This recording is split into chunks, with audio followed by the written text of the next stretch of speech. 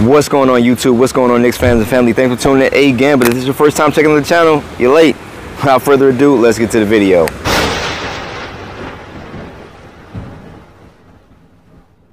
So first guys, I want to start by saying I am out on vacation in the beautiful Bahamas, and it is beautiful and it has been amazing thus far. This trip has been dope. The resort I'm staying in is amazing, but what more importantly amazing is this. Now I have met a die-hard New York Knicks fans out here, so I want to give a shout out to Mustafa. Yes, Mustafa. I met another Mustafa out here who is a die-hard Knicks fan, so I want to give him a big shout out.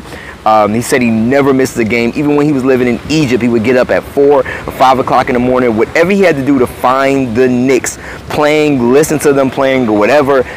The Knicks fans travel well, and I actually seen somebody with a Giants hat, and he was a local, not a visitor. He was a local with a Giants hat. Didn't get a chance to talk to him. I wish I would have gotten an opportunity, but shout out to Mustafa and the amazing staff here, Kara, Danico at the Pizza Lab. Shout out to all of those guys who made our trip here wonderful. Now let's get on to something that put a small stain on my trip. While I was here, the Knicks lost 2 games. We lost to Sacramento, and then we just lost last night to Portland in a game that we were getting destroyed, but the bench came in and did some amazing bench things. Did some amazing quick things and showed us a lot of promise. As a team, we're showing a lot of promise, but we lost a game that for all intents and purposes, we say we could have won. And the Sacramento game, we probably all feel we should have won. Now, what I want to talk about, and excuse me if it's like really windy out here, it's really windy out here. One thing I want to talk about, I'm watching the fan base. I'm watching the Knicks fan base and how it's kind of changed. Change for the better and change for the worse. Change for the better is our expectations. Change for the worse are our expectations. Because now, what I'm seeing is fans are pissed. Way more pissed than any time we've ever been losing games when we lose games. But they're not realizing why they're so pissed. The reason why they're so pissed is a good thing. Because they're expecting us to win these games. 2-3 years ago, we weren't expecting ourselves to win any game. We were always trying to lose games and tank. Now when we lose to the Sacramento Kings, we're like, we should have won that game. When we lose to Portland, we should have won that game. That means that we as the fan base are believing in the team. That means the team is also giving us something to believe in. We see the promise, we see the ability.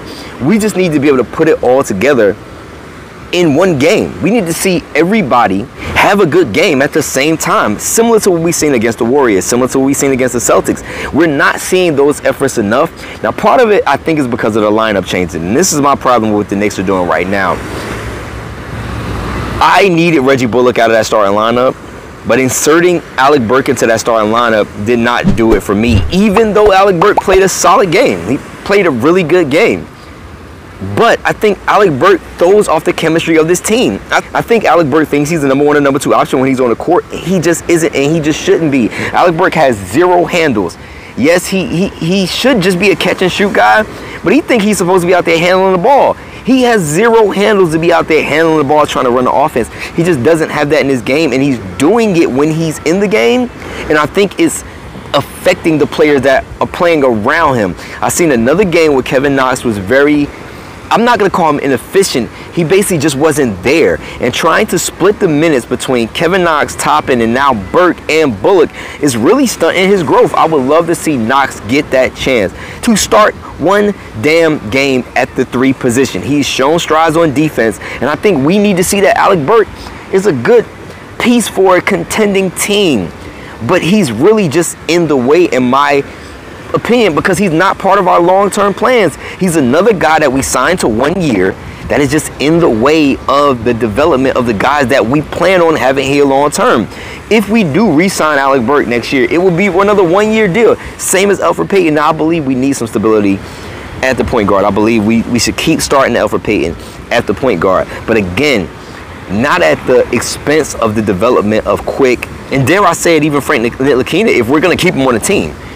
We need to see what these guys have, and we need to let them play. It's not just like we always say we need to see what a guy's got. No, we need to let them develop. We see it. We need to let them develop. So we lost another game, and I definitely want to get back to the Sacramento game because I wasn't able to make a video about that. Tyler Haliburton, or Haliburton, whatever. This salty-ass kid making his comments about he wants to make sure the Knicks don't sleep right every time. Listen, we're not the only team that passed up on you, man. So I don't know if the Knicks had great meetings with him and he really thought he was going to be picked by the Knicks. I don't know what that's all about. Yes, it looked like we could have went with him in the draft, and now he's panning out to look pretty solid, but he's also playing for the Kings. So you got to take anybody playing for the Kings, put them numbers with a grain of salt, like, quite frankly. So yeah, he's salty and he wants to make the Knicks pay. But really, we've already won that battle, because I think what he really is salty about, not that the Knicks passed over him, is that he's playing for the Sacramento Kings. He's playing for the nondescript Sacramento Kings. So even if he starts dropping 40 points a night, he's still playing for the Sacramento Kings. And I think he's upset because he wanted to be a Knick. He just flat out wanted to be a New York Knick. Or he definitely didn't want to be a Sacramento King. So he's going to be salty for the first 5 years of his career. So he kind of needs to get over it. Hopefully we face them again somewhere along the lines and we smash them. So I don't even have much to say about the Portland game. The Portland game was what it was. We got down late. I will say this. If you think about the strides our team has made, #1 in defense, #1 in defensive three-point percentage, #1 defense field goal percentage. We also have some things going for us that we just never had before. We have the NBA's leader in free throw percentage, and Immanuel quickly, our rookie point guard. And this is legit. This is not a guy who shot 12 free throws. This guy gets to the line. He's leading the league in free throw percentage. Kidding me? Julius Randle went 10 for 11 last night from the free throw line. RJ Barrett has been making his free throws. We also got Mitchell Robinson, who's #1 in the league in dunks. Now, I'm not saying these empty stats really mean something, but if you think about where our team was to where it is now, teams know they have to come to play when they play against us. And I'm happy for that as a Knicks fan, and that gives me great hope going for the future. So guys, this is Mustafa Love with Hearthstone Media, and I'm signing off from the beautiful Bahamas. Out.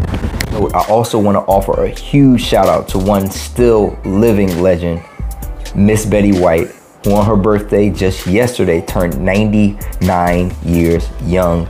Now, a lot of people might be familiar with Betty White. Well, most people will be, from her later years and her later age and becoming popular from a show like Golden Girls and some of the things that she's done past her hilarious tweets, comments, interviews. But a lot of people don't know that Betty White was once a very beautiful Hollywood starlet, and I will post some images here for you to admire her and all of her youthful greatness. But I have come to love this woman as an entertainer and as an actress, and I am so happy that she is still here with us. And hopefully we see more years to come from Betty White, and we look forward to seeing her turn 100 this time next year. Hey guys, thanks for watching. As always, if you like these videos, you can click my face here to subscribe, here to watch my videos.